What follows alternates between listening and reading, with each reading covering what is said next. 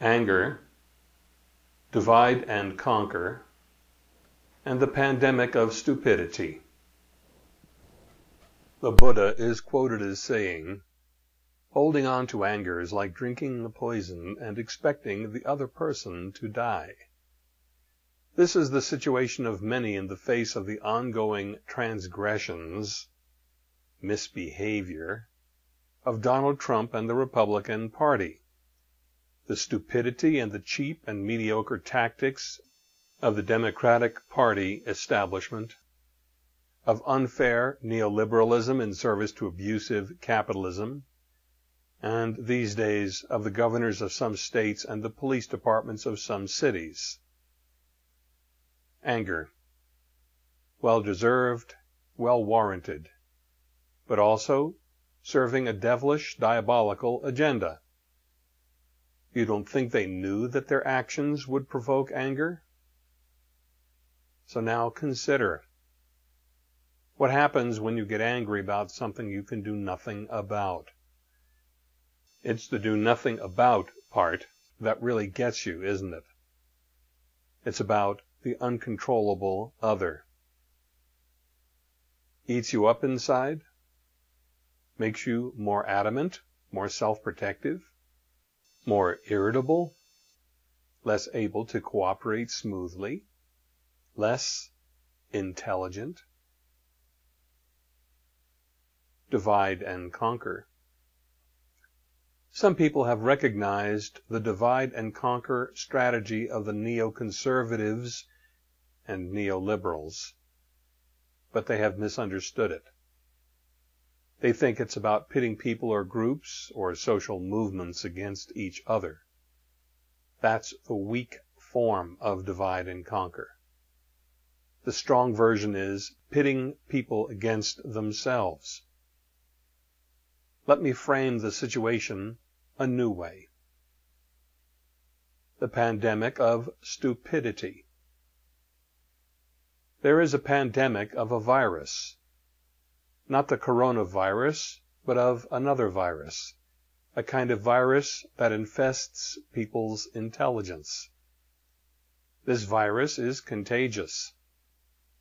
This virus contaminates all thinking, feeling, and action. It impairs people's judgment. It makes people more emotionally reactive.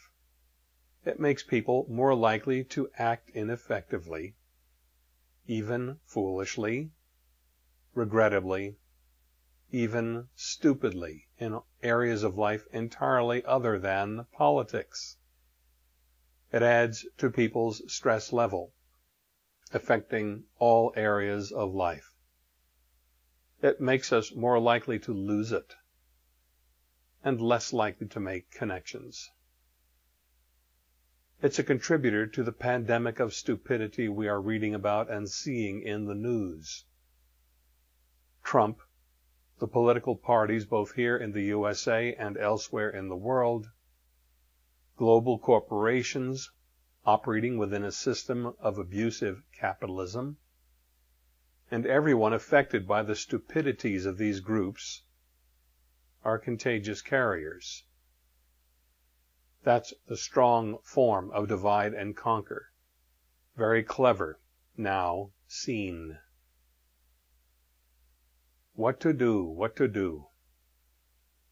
I'm definitely not saying to let them get away with it. I'm not saying to suppress, deny, squelch, or control the anger. It can't be dealt with that way. It has to be done in a way that frees your intelligence, that does not use up more of it by attempting to oppose what is really justified anger. It has to be done in a way that actually heightens your intelligence, your freedom, your energy. It has to be done in a way that results in your being wiser, more savvy. Savvy. As a noun, shrewdness and practical knowledge. The ability to make good judgments. Example sentence: the political parties lacked the necessary political savvy. savvy as an adjective, shrewd and knowledgeable, having common sense and good judgment. How can that be done? It has to be done through release. On release. People commonly confuse release with catharsis, acting out. That's not release. It's mere fulfillment of the pattern. It doesn't change the pattern. It doesn't even lead to lasting relief or improve our way of operating. Release is dissolution. To dissolve is to go into solution, to lose solidity, to be dispersed. When anger and stupid impulses dissolve, they leave clarity in a more resourceful state. Release clears your mind. It makes room for intelligence. How to release? How do you do that with an emotion, especially a justified emotion? That seems like forgiving an unforgivable act, doesn't it? It isn't. It's about reclaiming your faculties so that you can handle the unforgivable act in a way that rectifies, as in causing restitution of the situation. Steps of release. The first step is to recognize that by holding on to anger, you are poisoning yourself and hoping to make the other person or persons die. You can't release anger directly. Release occurs when you perceive both the situation and your own responses comprehensively. Release is the product of direct self-perception of the whole sense of quandary in which you find yourself. Release is not the product of an intellectual, moral, rationalizing process or mental reasoning. It's not the result of ethical injunctions, psychological knowledge, or problem solving of any kind. Instead, it's the result of the second step, recognizing the felt structure of the bind in which you find yourself. That recognition immediately prompts a spontaneous release and relief. I'll explain the second step briefly, and that's the last thing I'll say before I put before you a process that actually accomplishes that recognition and release. Every experience consists of 4 component aspects: attention, memory, intention, imagination. Attention makes things distinct. Memory reminds you of relationships, things affecting each other. Intention is always toward a difference or a different situation. And imagination is a kind of openness to the unknown, so that new intelligence can emerge. I think you can tell immediately that each of these 4 is a rabbit hole with great depth. They add up to your feeling of any experience being substantial, or having a certain persistence, solidity, and effect upon you that makes you feel like you have to get involved with something you don't quite understand or perhaps can't affect.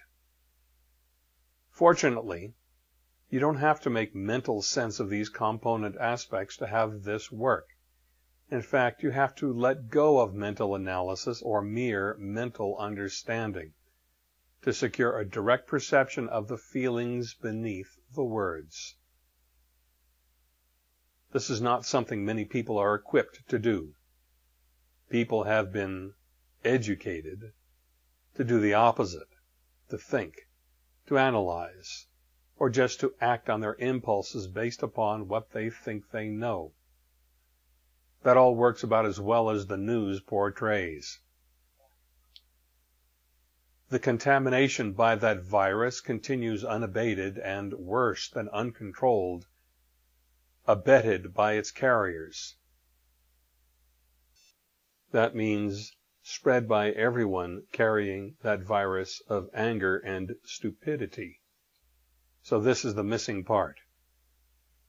Here's where I put before you a self-reconditioning procedure that makes it all plain. Once you have this procedure, you can apply it to anything that makes you angry. Waste no time hesitating. Spend the time doing this procedure until you start getting intuitive insight into your part in this divide and conquer scheme. Wouldn't you like to win over the stupids? To get yourself out from under their thumbs, and instead of experiencing being pitted against yourself, experience the recovery of your faculties of intelligence at a higher level? I knew you would. Here's the 4 diamonds. Note that this video segment is a preparatory quick preview of the full-length procedure, which has a link to it in the upper right-hand corner of this preparatory quick preview. There's no money involved, but you must invest yourself in the process.